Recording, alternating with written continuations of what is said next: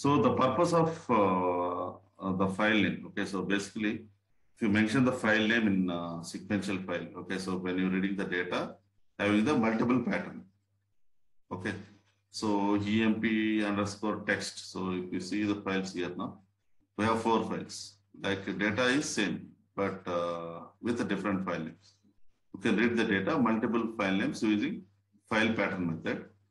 And if you want to check in the target, like from which file this particular record is coming. So we have an option here to give the file name. Okay, so go to here option, file name. You can give any name. Okay, so like file name. Okay, and so mention the appropriate delimiters and all. So if you come to column step, so I have already defined the metadata for this. So now what you can do, you can create the same name, what you create the file name. So mention the length for it. So normally we'll mention varchar. So I'm mentioning 100. Okay. So nullability set as yes. Okay. So here it will display from which file the data that it is ready.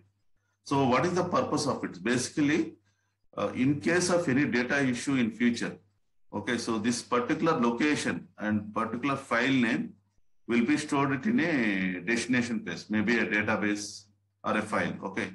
So in case after 2 weeks, the user has raised some data issue. So to track where the particular record is coming from, which source system, which file. So to tracking purpose, we will load the. So here we will be receiving the path, including the path where the particular record is coming. Okay.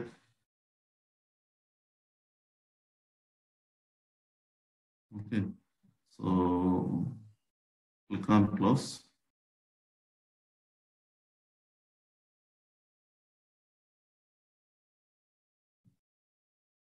Okay. So click on OK. Now double click on source stage. Enter any key field just to sort the data. Okay. So yeah, go to output. Map all the fields. Okay. So control A, drag and drop. Click on OK. So double click on target. Mention the file name. So go to target location.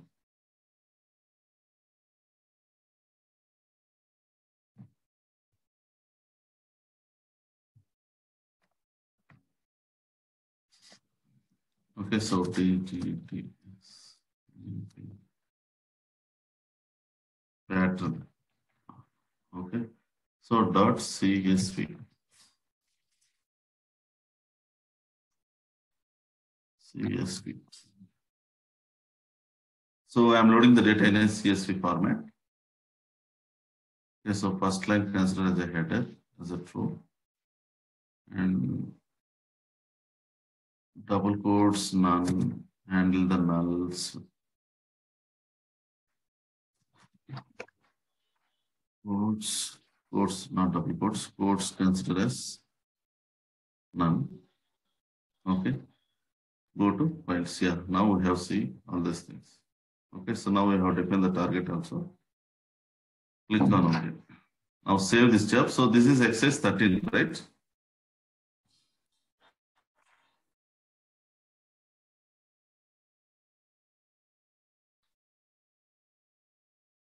Save this job.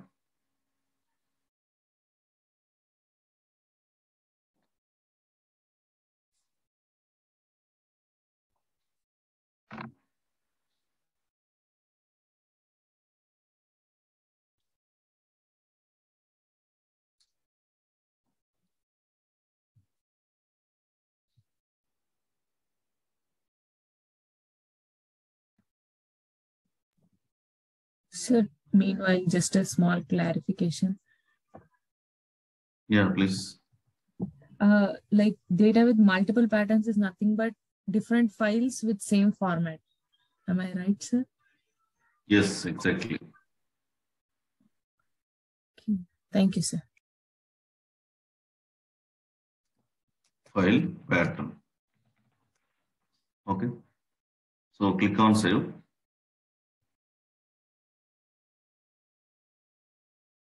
Compile the job. So once you save the job, you have to compile it. Compilation is successful, then we need to run the job.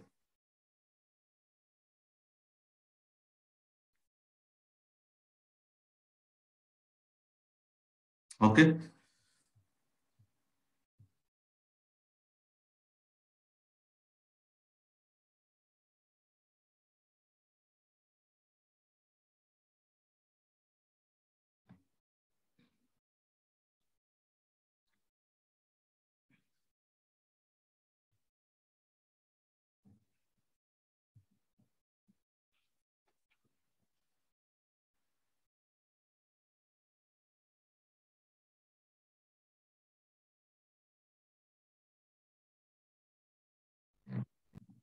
What happens?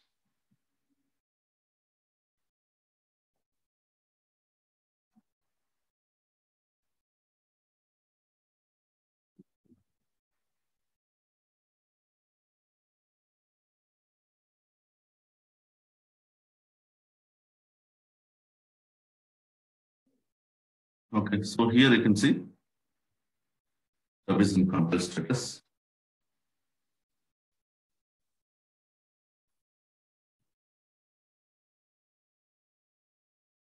Run the job. Control L. If you press Control L, you can see the log here in the designer. Okay.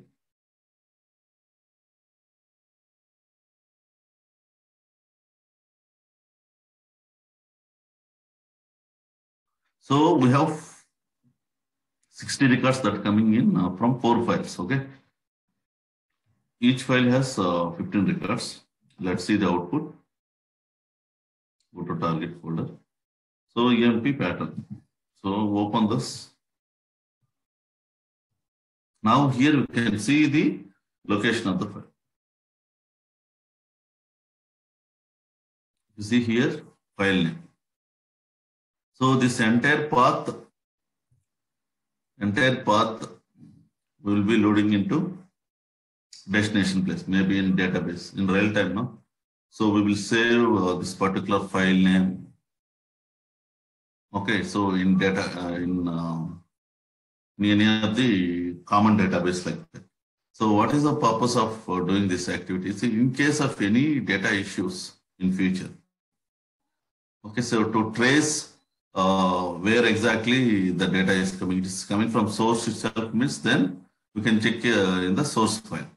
Okay, so for tracking purpose, we'll give this file name. Okay, so if you see here, I have sorted the data. Okay,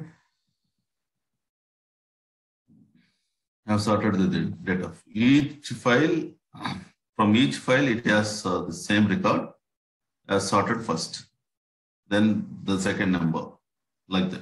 Okay, 7369 and 7499. So like that, it will follow the pattern. I mean, sort order pattern. Okay. So this is about exercise 3, exercise 30 for reading the data from multiple files. Okay. And also here we have mentioned the file name. Okay. So the file name. So that will be trace out in case of any issues in the future. So that will be helpful for us. Okay. For tracking purpose, we will mention the file name. Okay. So normally in real time, it will come with a timestamp. Okay. So once the data is loaded into respective tables, no, then we will move these files into archival folder. So it will follow the pattern like this, like today's date. So today's date is 16th, 15th June. Sorry, 15th June. And timestamp. So now 7:36 is the time. 07:03. Sorry, 07:36 minutes. Some consider 48 seconds with seconds and some txt. Okay. So if the files will be received like this. Okay. So for instance, while creating this file, no? So maybe end of the business day, they have multiple countries where the business operations are happening. So they will extract the data by end of the closing business day. So they will trace out, I mean, they will track this information and send the file to us. Okay, so then we will process in the ETL activity. So here in database will be stored with this format from which file.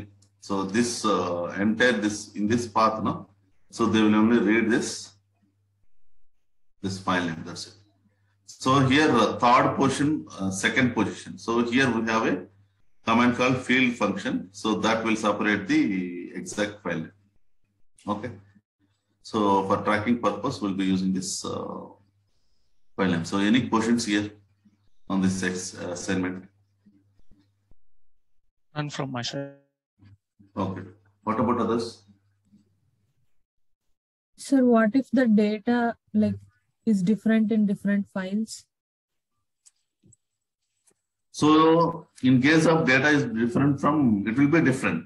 So here I have taken same file with multiple file names.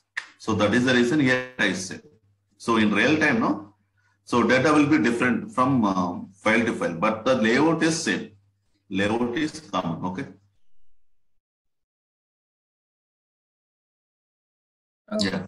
Sir, if the In case layout those is files have an footer or header to be eliminated, we have to set the options accordingly. Yeah, footer header has to, if there is any footer and header, then we have option filter. Okay, so here filter I'm able to,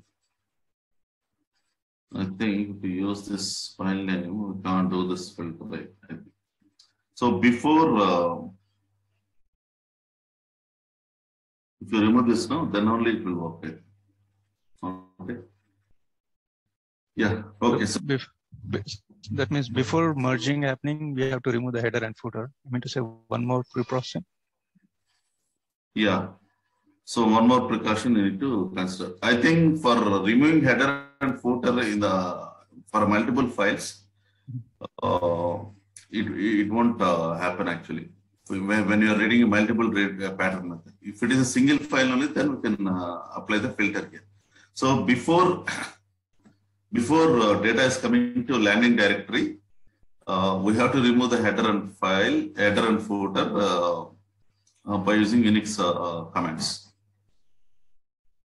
Okay, and makes the file is available in the respective landing directory, landing data source directory.